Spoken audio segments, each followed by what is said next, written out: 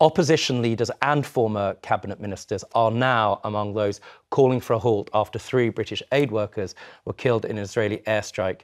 John Chapman, James Henderson and James Kirby were among 7 aid workers for World Central Kitchen who were killed on Monday. They've been hailed as heroes by their families. The government has now come under serious pressure to stop providing arms to Israel, who called the strike a grave mistake. Shadow Foreign Secretary David Lammy has called for a suspension if Israel is found to have broken international law. Scottish First Minister Humza Yousaf described the supply of arms as shameful and unacceptable and warned the Prime Minister that the UK is in danger of being complicit in the killing of innocent civilians. Lib Dem leader Sir Ed Davey and former Foreign Secretary Jack Straw have now also called for a halt. Prime Minister of Israel Benjamin Netanyahu has said he would investigate the strike to the end. Now, I just wanted to show you the Independent's front page. And looking at that and social media, and I've lost my mic, but I'm so hoping you can still hear me. This is pretty much the overwhelming feeling of a lot of people. It may seem wrong that after more than 30,000 Palestinians in Gaza, according to the Hamas Health Ministry, have perished, it took the deaths of 7 international aid workers to stir Western governments into a sense of outrage. The moment has come, it says at the end, to do whatever it takes to stop or to force Israel to end its war. It has to stop. Now, that's the opening of, like the front page of The Independent. There are arguments on both sides, and the reality is this exercise is, to say the very least, strong passions across the board. Now, I'm going to do the unusual thing and first go to Peterborough and listen to what Dorothy has to say. Dorothy, do you think it's time to stop supplying arms to the Israelis? No, it isn't. It's war. Israel needs help. Jewish people have been persecuted for hundreds of years, and Israel has had enough. Hamas will carry on, even if they have a ceasefire. Hamas will be getting together. They won't stop till Israel is off the earth. Mm-hmm. It's terrible about the aid workers. It's absolutely awful. But unfortunately, in war, people die. Mm-hmm. And in the First and Second World War, people died, innocent people, but at least Israel told the Palestinians to get out of Palestine, to Gaza, which the people in the world wars didn't do that. They just killed them, and 10 million Jews in the concentration camp. Dorothy, thank you for what you say there. Now, that's part of the case.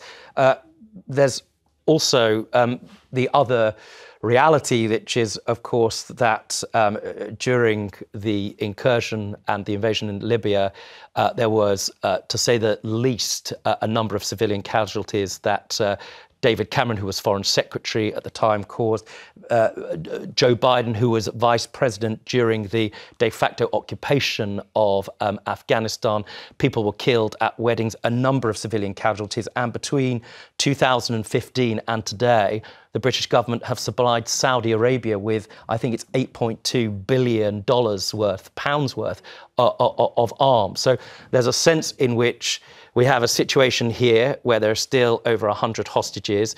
The argument of the argument of the Israeli government is they're trying to get rid of Hamas, which is an existential threat. I cannot believe I'm putting that point. No. It's important to put that point, and that's the argument. And so why would you stop supplying arms? It's a double standard applied, people would say, just to the Jewish state. No, I'm sorry. This is finished. This argument, in Dorothy's view, is now so not accepted by the world, never mind anybody else. You're right. There have always been wars. People have died. And every time it's happened, we said it was wrong.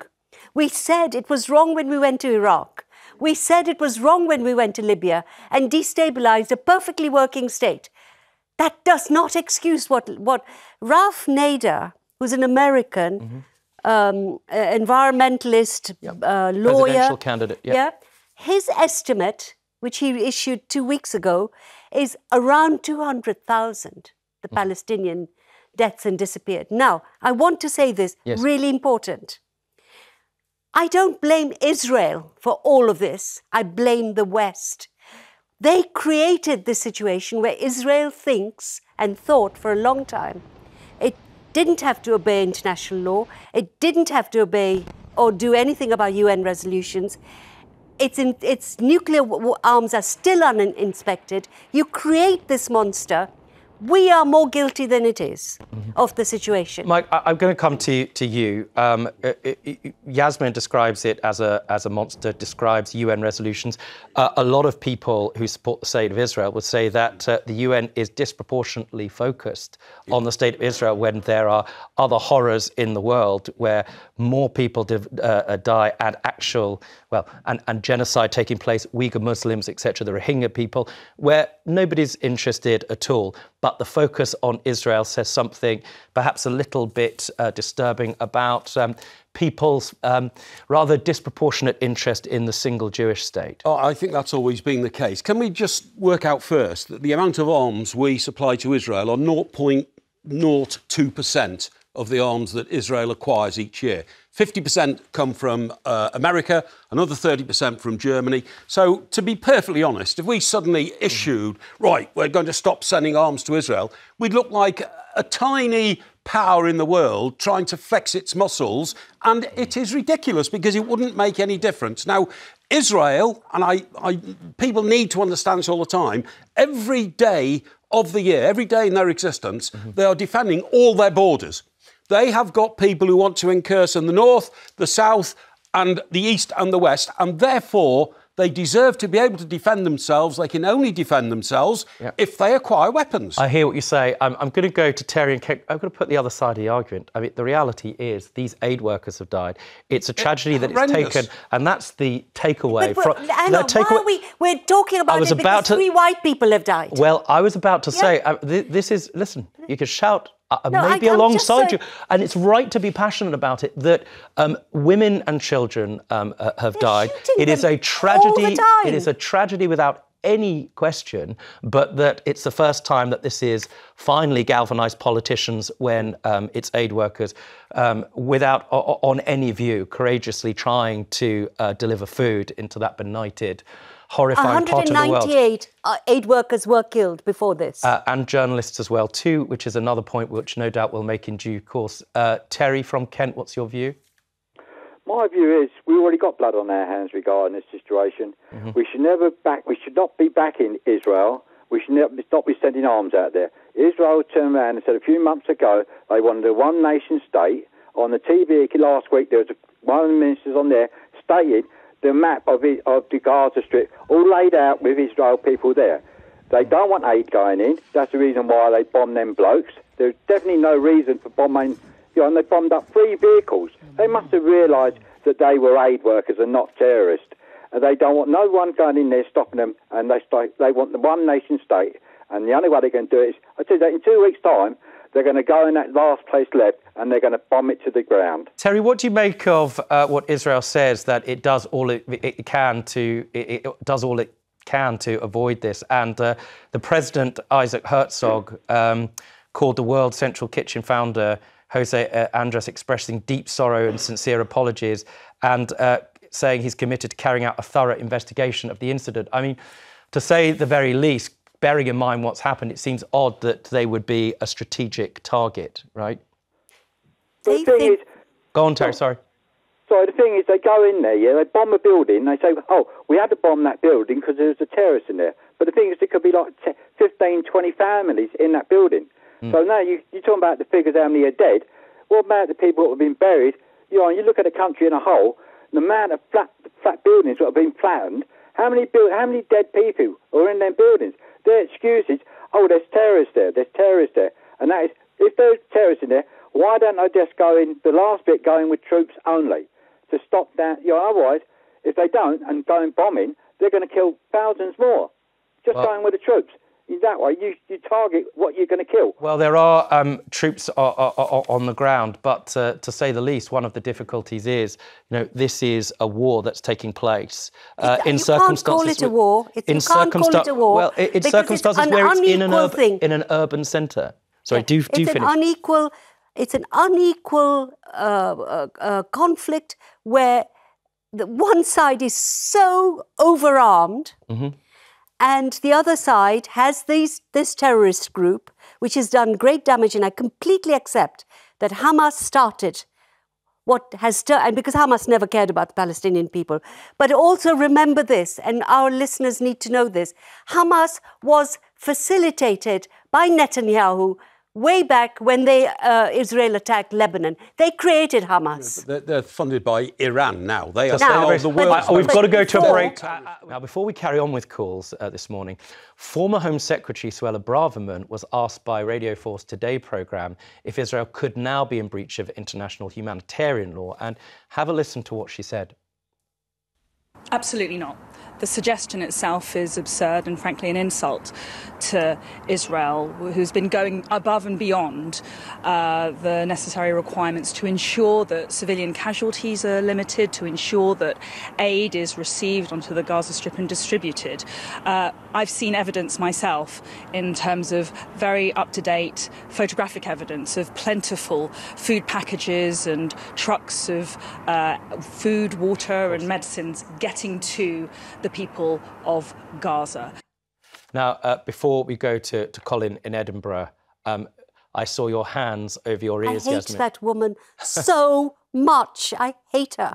That's all. Well, that's you might dislike her, but you should attack ideas. No, and not I people. can't because I hate her. I can't give you any view. It's not a sort of helpful political... No, I know, but I hate her. Trying to move beyond your hate, which I think is actually a real pity because she makes a point. One of the issues that the Israeli government say, and others, is that it's very difficult to get some of the aid into the people that need it most. And there's some evidence, again, this is me presenting the side of the argument, that a lot of the aid has been taken by Hamas fighters. That's why they needed the security. Israel's been lying. That's why they need the security in the first place. Israel's been lying over and over again. It lied about the UN refugee organization. We now know it's been proved. It's lied about all of this. You know, it's very convenient for them that every time they're in trouble to name Hamas. And there are people like Dorothy who will believe them. But I'm sorry, the global population... Actually, this is one moment when I'm really pleased we do have social media because we're able to see for ourselves what Israel's doing. Well, but don't forget how few people are actually on social media and it disproportionately represents a view which may not be commonly held across nations in the world. You see part of it. Colin, wait a second, let's hear from Colin. You're up in Scotland. What's your view? I hope you heard what Sir Ed Davey had to say. Do you agree with her and Yasmin? Or Yasmin. Or Yasmin. Yeah, hiya panel. Good morning panel. Yeah, totally agree with her. I totally agree with what she said there. I'm not a Conservative voter, I'm in Scotland, so obviously I'm an SNP voter. But yeah, actually I do agree with what I just heard on the phone there a minute ago. I'm also ex-forces, served in Gulf 1991, and with America, with the Americans, we had blue-on-blue contacts there as well. Yep. And it's a part of the war theatre. When you're in a theatre of war, these things happen. And I can understand why Jasmine is losing the heat about it, because there's so many civilians being caught up in this, whether the figures are right or whether they're wrong. I also would like to say that the three British guys, they weren't aid workers, they were ex-forces, they were SBS, special boat service soldiers. Right. What were they doing across there working for our kitchens? Somewhere along the line it doesn't meet the match, but I do agree Israel have put their hands up and said they will look into it. What if Hamas said? Right. Tony, your response to what... Tony, sorry, you're in Cornwall. I just called you Tony. You've just heard what's been said up there in Edinburgh. Yeah. What's your reaction, Tony? Well, listen, I just feel there's a lot of military speak there, but really what it boils down to, in my opinion, it's obvious they don't want the food convoys getting through. It's obvious they're targeting them.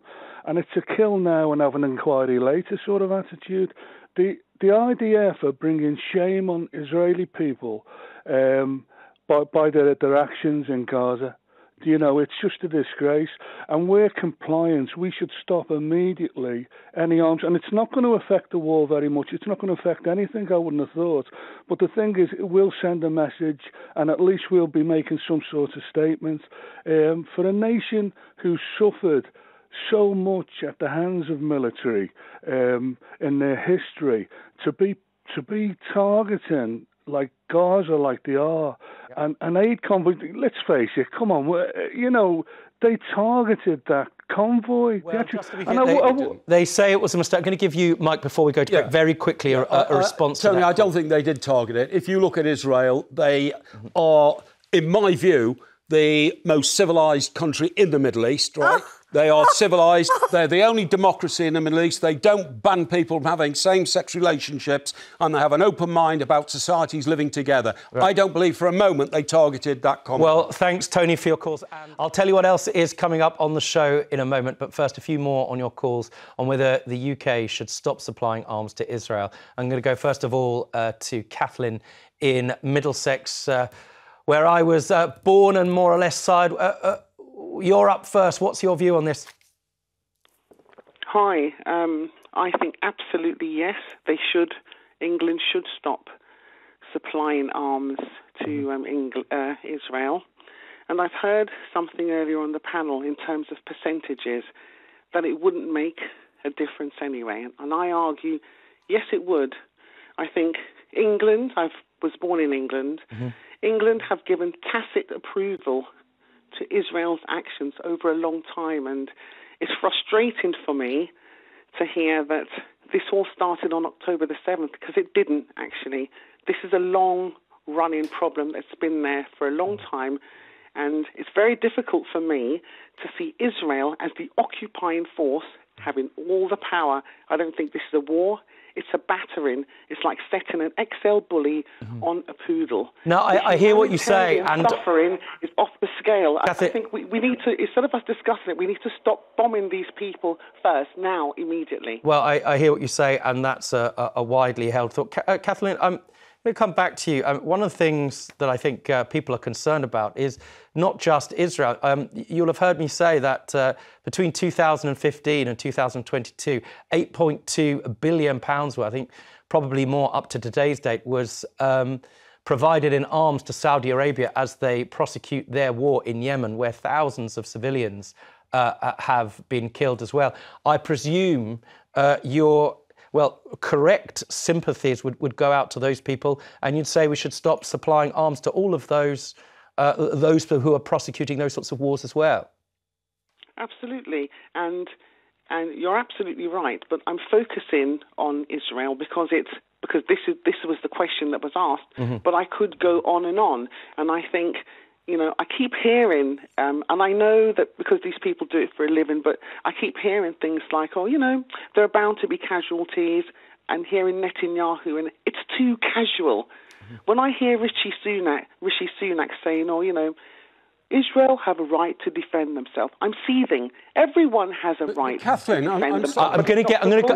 But Mike, let me bring you in on that, please. Yes, Kathleen, they do have a right to defend themselves. They're a sovereign country. They're a democratic country. Now, when you say, oh, you get upset when people say it started on October the 7th, it didn't. It started before that. Hundreds of years before that, maybe. But where did it start? Did it start at the Munich Olympics, for instance, you know? An unprovoked outrage. You can't just keep saying it didn't start on October the 7th, because Gaza wouldn't be flattened now, and this terrible conflict wouldn't be going on if they hadn't gone across the border on October the 7th and killed 1,200 innocent Jewish people. Yasmin's chomping at the bit to get involved, and it's important that you do, but let's, please, if we can... I just want to thank Kathleen. Right, you can thank Kathleen. You've thanked Mary in Leicestershire, and then we'll come to you, Yasmin.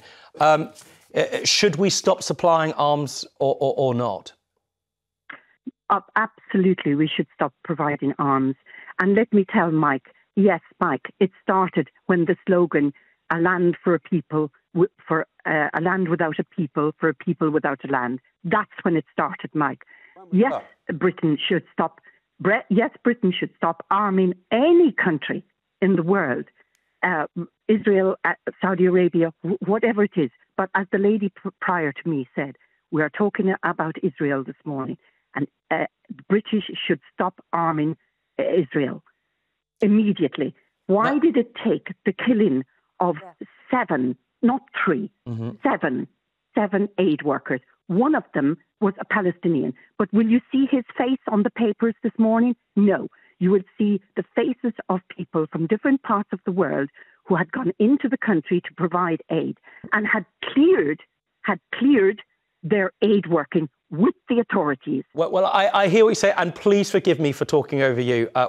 Sadly, it's a complicated conversation. It's one that really needs mindfulness and thought. But I'm going to give you, Yasmin, the very last quick word. I think they've said it all, but I do also think that this idea that Israel's a democracy and therefore it can damn well do what it wants is no longer washing with the British public or the global populations. I didn't say that. Well, yeah, I don't think you did, but I hear what you say, and it seems that that's the overwhelming swell of public opinion, which has changed. And it's interesting in the circumstances that it has begun to shift. We watch this space moving forward. Thanks, Mary.